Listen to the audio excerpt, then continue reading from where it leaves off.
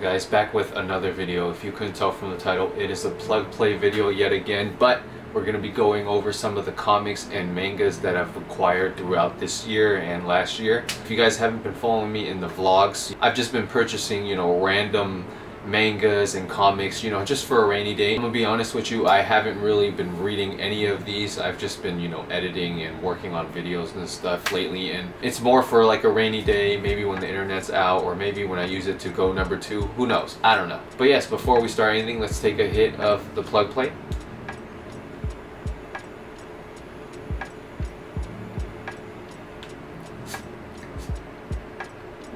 Ooh. Should we do a blinker? We'll wait. We'll do another small hit.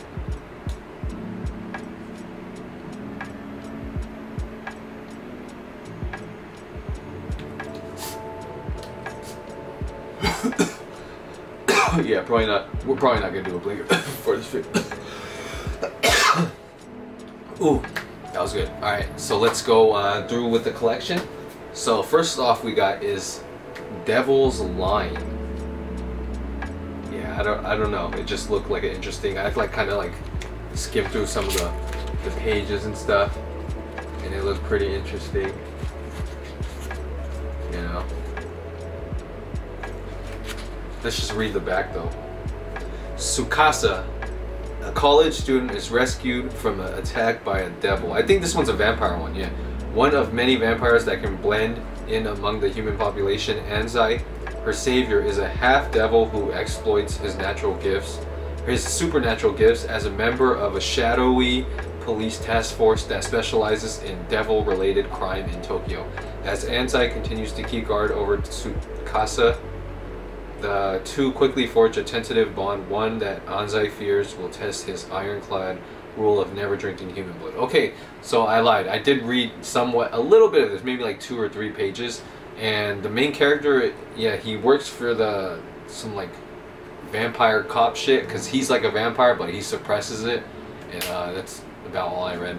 But yeah, I would like to mention, when I did buy this at Barnes & Noble's, the girl at the cashier was like, this was pretty good, but the ending sucks. So yeah. And we got the Watchmen in the DC Doomsday edition, as you can see right here. We got Superman and Dr. Manhattan in the back. Let's just read this. So this is apparently when the universes collide or some shit.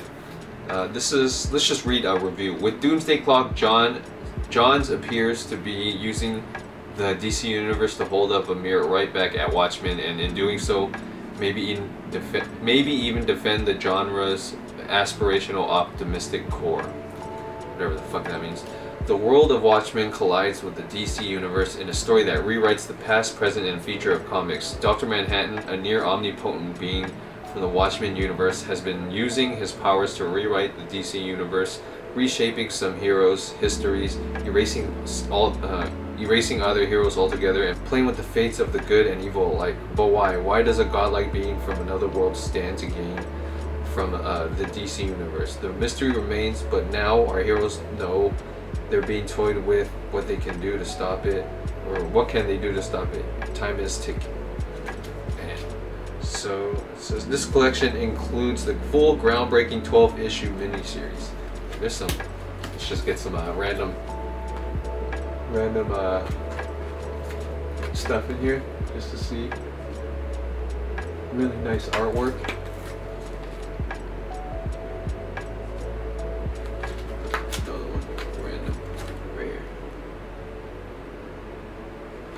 Really interesting. This is Levius or some shit. I bought this recently as well with that vampire shit, and I haven't tried this, or I haven't read any of this yet. So, but we can read the back. Let's just show you the back right here before I read it.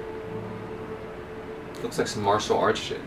It's the 19th century and the world has entered the era of rebirth. Recovering from the devastating flames of war, the sport of mechanical martial arts have galvanized the nations. Cybernetically augmented fighters turn their blood into steam and their bodies into brutal fighting and killing machines. Young Levius is one of those arena battlers, hell-bent on winning so he can simply survive. Having fought his way into the top grade of mechanical martial arts, that's MMA, that's funny, Levius faces an ever-changing world that grows more threatening by the day. The shadowy mega corporation Amethyst wields its military might across the world through its advances in the arena. Can Levius be the fighter who changes the course of the world's fate? You feel me? Let's just show you some random stuff from here. I haven't read this, like I said, so sounds interesting. I probably should have read that before I bought it. The back. But I just thought the artwork looked, you know, like a typical shonen where they, you know,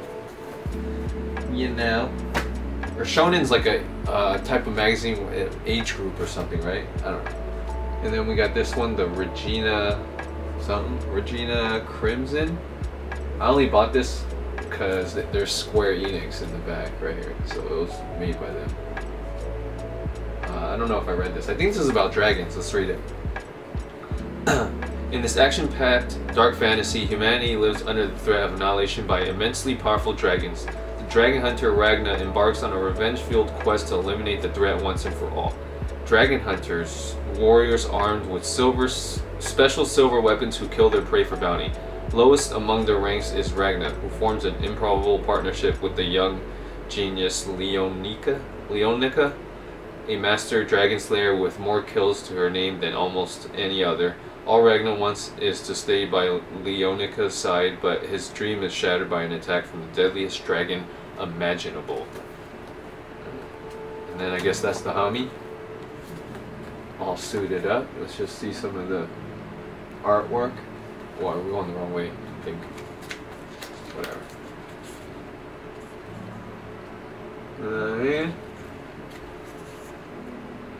Hopefully it's showing some good stuff.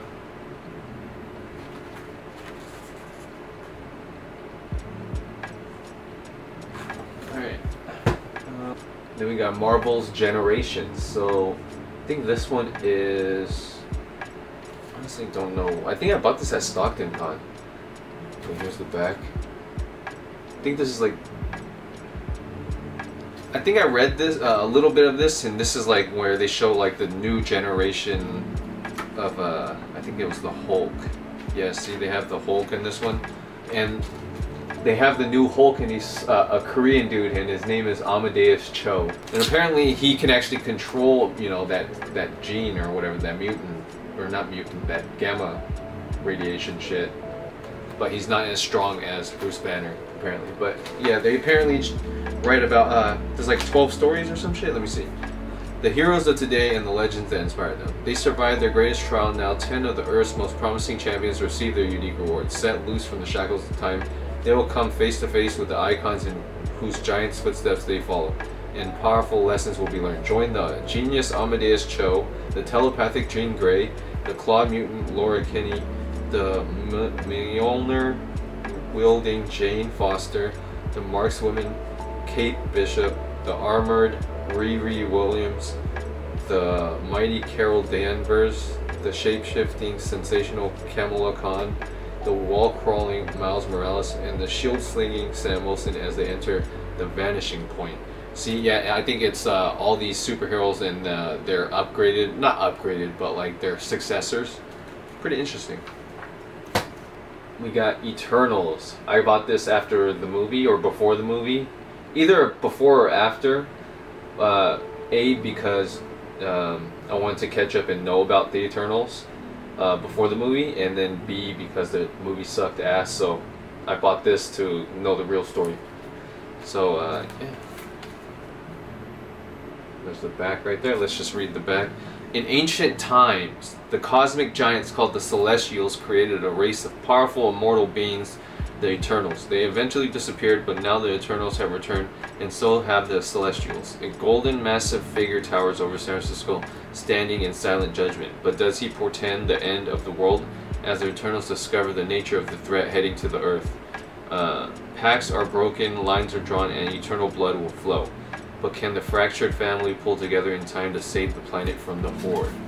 Let's just show you some of this stuff right here.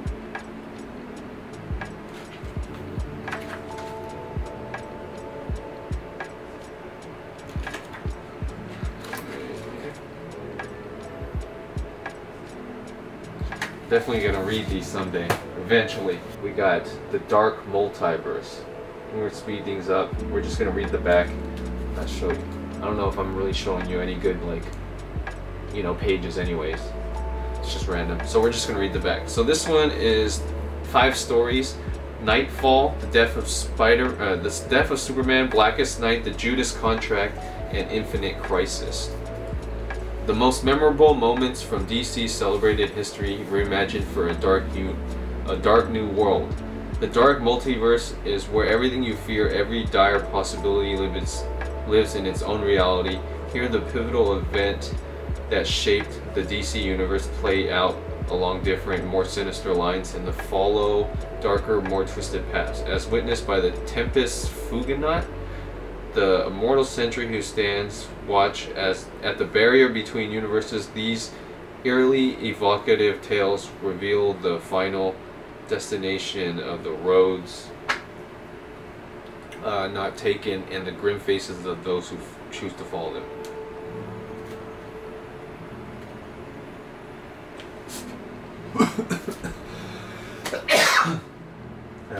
I don't know what the fuck this is called, but it has like the Avengers on there, I guess. And then right here. Just take a hit real quick.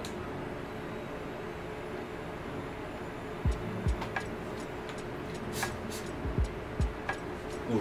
In the wake of Professor X's funeral, Captain America creates a new Avengers unit composed of Avengers and the X-Men's humans and mutants working together, but the Red Skull has returned straight out of the 1940s and he wants to destroy all mutants. What gruesome weapon has given him dangerous new powers? Rogue and Scarlet Witch face off against the Red Skull's S-Men. Wolverine and Captain America investigate the worldwide mutant assassination epidemic, and Havoc and Thor battle the spreading influence of Honest John, the living propaganda. And when an Avenger defects, the rest must face the terrible might of the Omega Skull. Plus Wonder Man, Wasp, and Sunfire join the team, just in time for the Green Reaper's revenge. Uncanny Avengers assemble. Wonder Man? I didn't even know that was a... What the fuck? What is this? This one's pretty dope. I don't know what this is, but it has Batman and Superman on it. No back. I mean, no thing to read on the back. Let's just see, is there anything? Let's just show you some of the... I guess. Since there's nothing to read.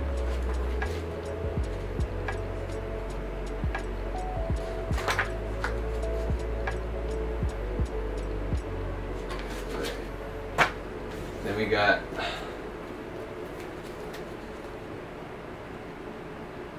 Suicide Squad. Yes, sir. I think that's the Peacekeeper right there. Peacemaker? Or Peacekeeper. Playing too much Apex. Let's see. Is that him? Alright. The future is dark. A glimpse into the dark future of the DC Universe reveals dark stories filled with dark turns, darker actions, and dark possibilities for heroes and villains alike. The future of the Suicide Squad sees the clandestine team hunting its former leader, Amanda Waller, on Earth 3. The once young, optimistic Teen Titans face some of their former students of Titans Academy as they team with Red X for one last chance at redemption. Picking up on those events, Shazam hides a mysterious secret he's held since his time at Titans Academy, while trying to undo a literal deal with the devil even further in the future. The world sits cold and dead, with a few survivors braving its barren wastelands. Can a new Swamp Thing help humanity regain a foothold, or will he extinguish the last flames of hope? And in the 853rd century, Black Adam rules the peaceful planet Kahndaq until reality itself is threatened by a menace tying back to the Teen Titans and their failures in the 21st century. Damn, 853rd century? What the fuck? I think this is the older story of Eternals, I believe. And I bought this one too. You can see the back right here.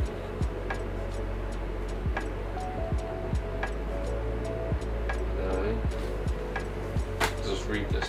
More than 35 years ago, comic legends Jack King Kirby returned to the House of Ideas with perhaps his biggest idea of all time, the universe of Eternals. The creation was the result of Kirby's ceaseless curiosity with the origin of man and his mythologies, but like many of King's concepts, it was definitely ahead of its time. Flash forward to 2006, superstar creators Neil Gaiman and John Romita Jr. have boldly taken on these concepts with a loving hand, in the process telling a fresh and crackling fun yarn full of mystery, suspense, and majestic power, all with an eye on helping establish Kirby's creation as a vital part of the Marvel Universe and once and for all. Against the backdrop of Marvel's Civil War, the Eternals are emerging one by one from a strange waking dream, at once coming to terms with the fact that they are far more than the normal people they thought themselves to be. They find there is little time to commiserate about things. However, as they are thrust into a life and death struggle that spans both time and space.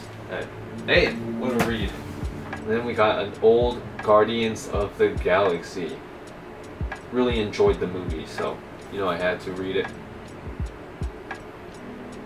But yeah, as you can see just by the artwork, it looks, you know, like hella old. Let's read this. Thrill at the exploits of the 31st century's greatest heroes, the original Guardians of the Galaxy. Join telekinetic Vance Astro, Alien Archer Yondu, flame-haired Mercurian Nikki, super strong Jovian Charlie 27, crystalline Plutonian Martinex, and the mysterious Starhawk and his... Who are these people? I don't even know. And his wife Alita, as they undertake a quest to find the long-lost shield of Captain America, a mission that pits them against Iron Man's twisted legacy, the marauding alien cyborgs called the Stark, and the intergalactic thieves known as the Force Plus. The Guardians confront the Devil's Daughter Malevolence and battle across alongside the Fantastic Four, Silver Surfer, Doctor Strange, Dargo Katar, the 26th century Thor, against the mad god known as Korvac. What the fuck? Man, these are old. Alright, I think it's pretty fitting to end it with Berserk. We got this. Look at this. It's just like a Bible. Look how big it is. There's nothing to read on the back. Let's just show this. But R.I.P. to the man. You know what I mean? I just found out that they are going to, you know, continue on with the series with his assistants, and they're gonna do it justice. You know. But yeah, R.I.P. to the man. And I'm not gonna sit here and say that I'm a big Berserk fan. I honestly never read it, but I heard many good things, and you know, I've seen it at the Amazon bookstore before they closed, and I figured I'd buy it because it was only like what, like 20 bucks, because it was like half off or some shit. Originally it's supposed to be 50, it says right here. But yeah, I think I'm gonna end it with a hit, not a blinker. But yeah, hopefully you enjoyed this video. It's a lot longer than I intended. Cheers, guys.